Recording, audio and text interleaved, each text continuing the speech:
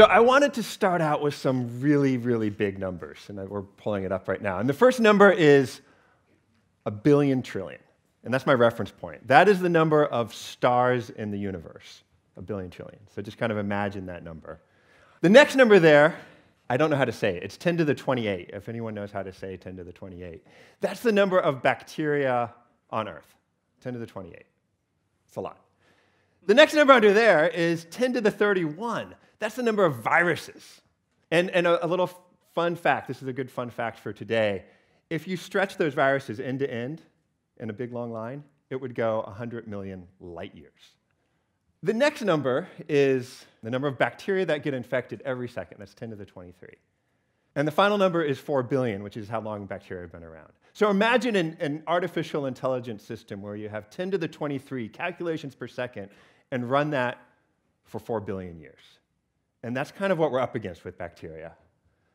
And into this, we put antibiotics, which is wonderful. It's like a miracle.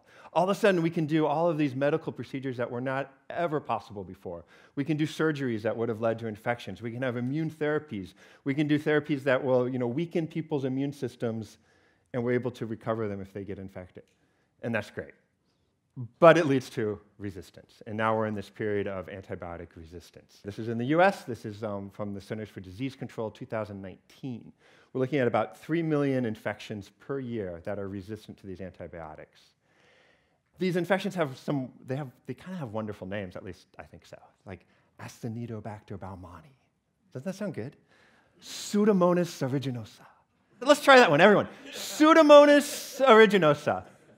Pseudomonas aeruginosa. We have methicillin-resistant Staphylococcus aureus. We have vancomycin-resistant enterococci. They have these beautiful names, but they're obviously not so beautiful. They're causing all these deaths. And a lot of these deaths and these infections are occurring in hospitals. In the healthcare environment, we see about 2 million infections per year, about 100,000 deaths. So that's where we are. What happens when these antibiotics run out? What happens when these infections take over and we no longer have any tools? That would lead us to this post-antibiotic era. And what does that look like? A simple procedure like a cesarean section, which is considered fairly low risk. Suddenly, that risk equation changes because the antibiotics to protect that patient aren't available. Oncology, immune therapy, all of these risks, the way we see the medical treatment and the risk profile, that changes. And an example of that, I have a friend whose uncle was sadly diagnosed with cancer, was given a treatment that would weaken his immune system, or was proposed a treatment that would weaken his immune system, but had a good chance of leading to remission. And he actually elected not to do the treatment. So he wasn't getting care in the US, he was getting care abroad, and he elected not to do it because the risk of infection was so high that he said, you know what, I have a better chance for more quality time, quality life if I don't pursue a treatment for my cancer because I'm pretty sure I'm going to get an infection. That's what a post-antibiotic era looks like, when these decisions and the medical care risk balance changes. And so is that kind of far off into the future? And this is from that CDC report, November 2019. This is Robert Redfield, the director of the Centers for Disease Control and Prevention. He says, stop referring to a post-antibiotic era. It's already here. You and I are living in a time when some miracle drugs no longer perform miracles, and families are being ripped apart by a microscopic enemy. The time for action is now, and we can be part of the solution. The UN had a General Assembly meeting on antimicrobial resistance in 2015. It's only one of 4 health-focused meetings they've ever had. So this is a huge global issue. And if we don't do something, if we don't take action, this is a report from the UK government, by 2050, they're estimating 10 million deaths annually caused by antimicrobial resistance. That would make it the leading cause of death in the world. It would make it the 3rd or 4th leading cause of death in the United States. The total cost of that, $100 trillion from 2014 to then. That's about 3 to 4% of the global GDP. That's the burden of these illnesses. So what do we do about it? They're kind of the 3 Ps here. So the first is we want to preserve our antibiotics, and that's called antimicrobial stewardship. We want to make sure we're not using antibiotics inappropriately. We want to make sure you're using the right one at the right time.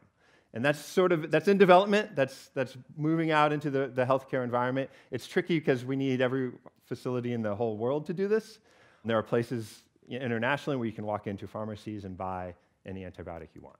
So that makes it a challenge. There's pipeline. We need more antibiotics. And this is also a challenge. The business model around antibiotics for pharmaceuticals isn't good. Recently, a pharmaceutical company went bankrupt, and they were focused on antibiotics. But I think the most important thing, and the thing we can all do, is we can prevent the infections from occurring in the first place. If we prevent an infection, we don't need the antibiotic, we don't use it, we preserve it, we save it, and we prevent the suffering of that infection. So where's the battleground for this? It's in the healthcare environment. That's where the people with the infections are coming, and that's where we're fighting the infection. So this is a hospital room, pretty standard hospital room. The green X's mark places where after cleaning, pathogens were found in this hospital room.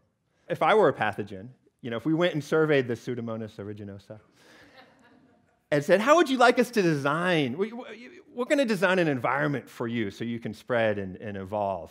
It would look a lot like this. They would say, well, why don't we put immune-compromised patients, patients with weakened immune systems, and we'll put them next to people who are infected. We'll put them in the same area. Let's make the environment really complicated and hard to clean, like all sorts of equipment. That's a good idea, right? And then we'll have a lot of people go in and out of that environment. That sounds good. And while we're doing that, why don't we use about 30% of the antibiotics incorrectly? So, if we get a chance to develop some resistance to that, that sounds like a pretty good environment, and that's really what we have. And it's by necessity, but that is what healthcare is. It's really kind of designed for the pathogens to spread. And what are our tools for fixing that? Mops, buckets, wipes. They really haven't changed. Like, our tools have really evolved, but the technology around them has not changed at all.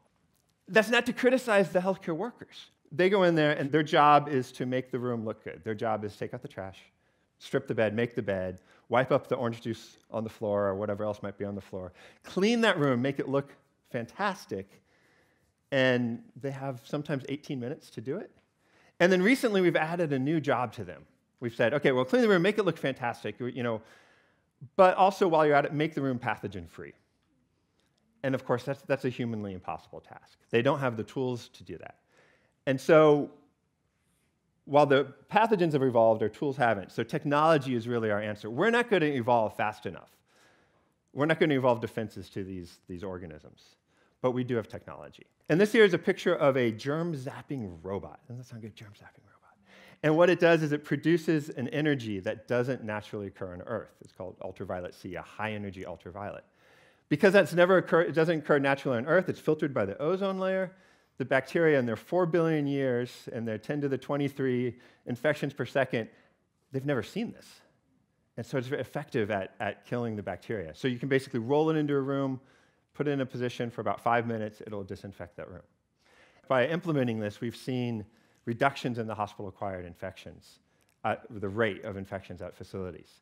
And we've done about 20 million rooms. And in doing the 20 million rooms, we've learned a few things. And the first one is that the healthcare environment, hospitals, are really, really rough. They're really hard on equipment.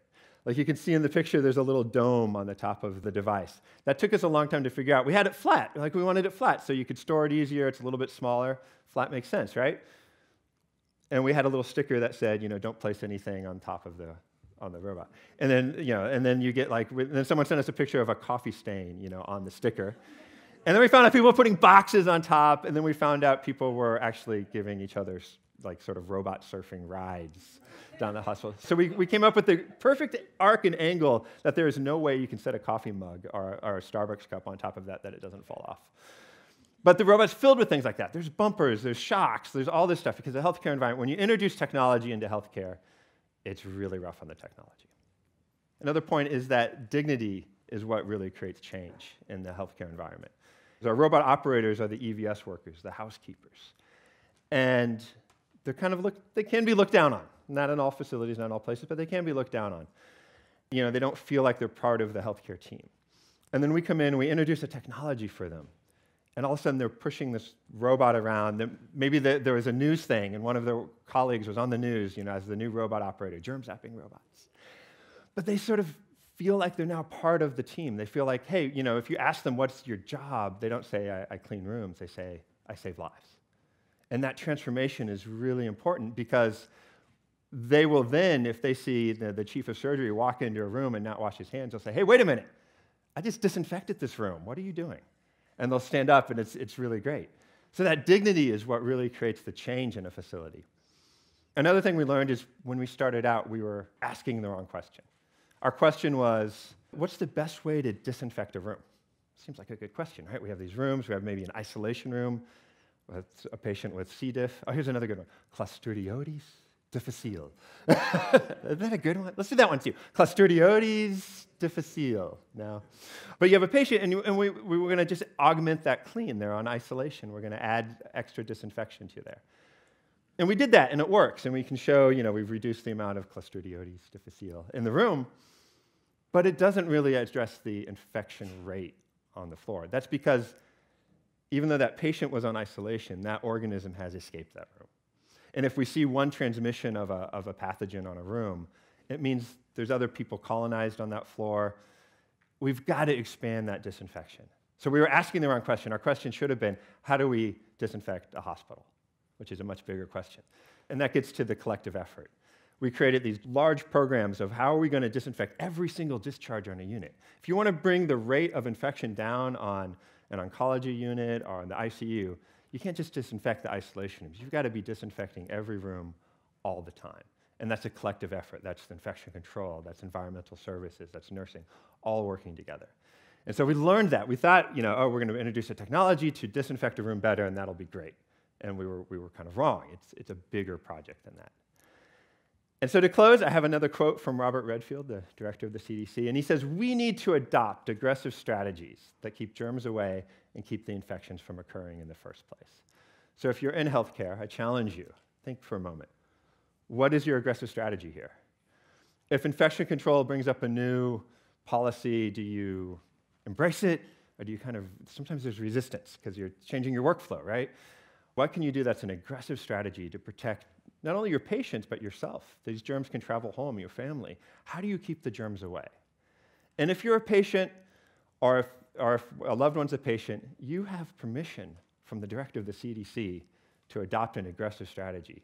If you see someone come in the room and not wash their hands, it's not even permission. He says we need to. You have an order from the director of the CDC to be aggressive. It's okay.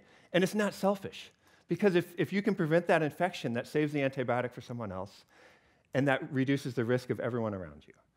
And so together with this collective effort, we can hopefully reduce these and prove the UK report wrong. Let's prove it wrong that there won't be 10 million deaths a year in 2050. Thank you.